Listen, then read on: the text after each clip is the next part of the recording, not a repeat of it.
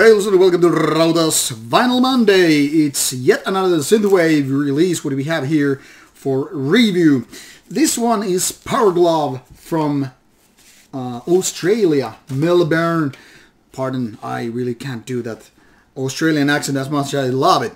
This is Playback and it's a double vinyl, originally released in 2019. Comes with a classic cover. But this time, even though this is Electronic Purification Records, which always does a wonderful job with vinyl releases, be it all kind of synthwave I've gotten from them, this is not a, what do you have, gatefold. This is just very simple, going back to basics kind of a vinyl. Looks cool though with the lacquered logo and all that stuff. And I don't know about you, but this cover reminds me so much of some 1980s violent movies, but also video games. Now, video games are also worth mentioning with this band because I guess they got mostly known for their Far Cry 3 Blood Dragon video game soundtrack, which is good. The game is good also, but the soundtrack might be even better. And this time they were doing almost like a fictional soundtrack to a movie that isn't a movie. I don't know if that makes sense, but I'll try to explain it here. Now, this is featuring, this features a lot of songs.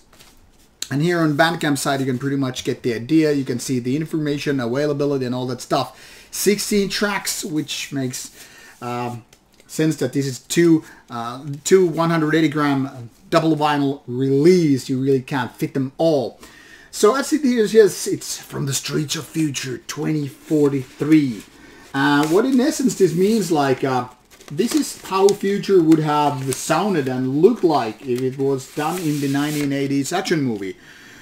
It could be some kind of a Street Fighter movie from the 1980s. I mean, give the cover a look. Or some kind of Cobra sequel by Sylvester Stallone. Or some Van Damme movie.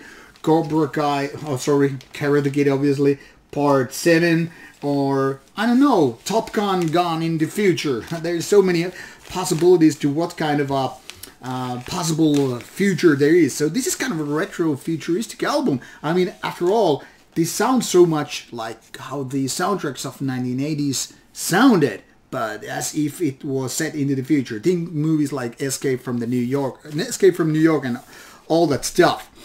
Now, the style is very, very 1980s. I mean, that's kind of a given when we're talking about modern synthwave albums. I mean, you have those probably real, authentic 1980s synthesizer, even older probably.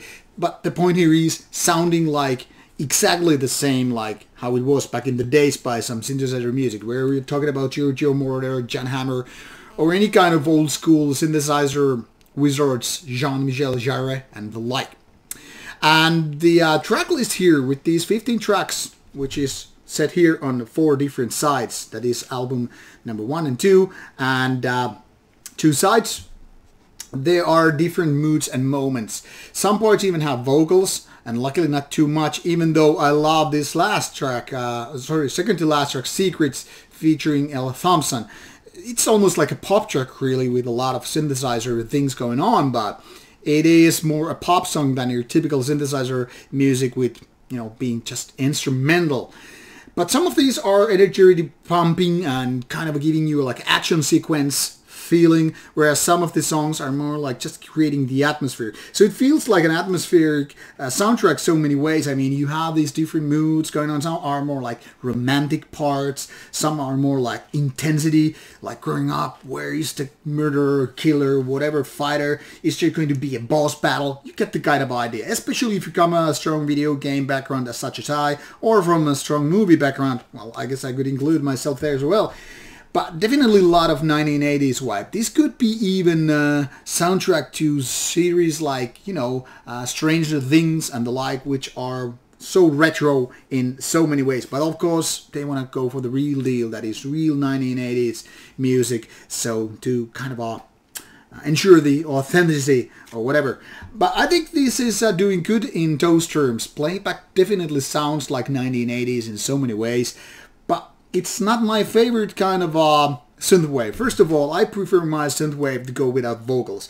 I want it to keep more consistent in style, that is more about certain kind of a mood. And this could be just like money-wise kind of a speedboats, going through the coastline or whatever, or maybe you're having a sunset while to live and die in LA kind of a movie with just some drinks and all that stuff, or just I don't know, some kind of a Miami sunset. But different strokes for different folks, that's I keep saying. So some people will probably like that this is so diverse, so varied in themes and styles, but for me, I don't know, it's just too much with one go, especially when you have 4 different sides, so it's like very lengthy one. Overall, it's very well done. Production is top-notch, can't really bitch about it, but it's just music that could be so much better for me.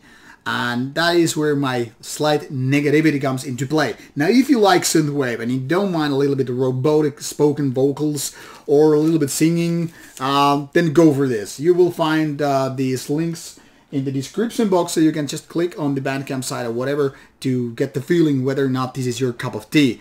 I would say slightly recommending this one, but that kind of requires you to have a soft spot for synthwave music to begin with. If you're new to the genre, there are probably better artists out there, be it Carpenter, Brute, or Perturbator, or things like that.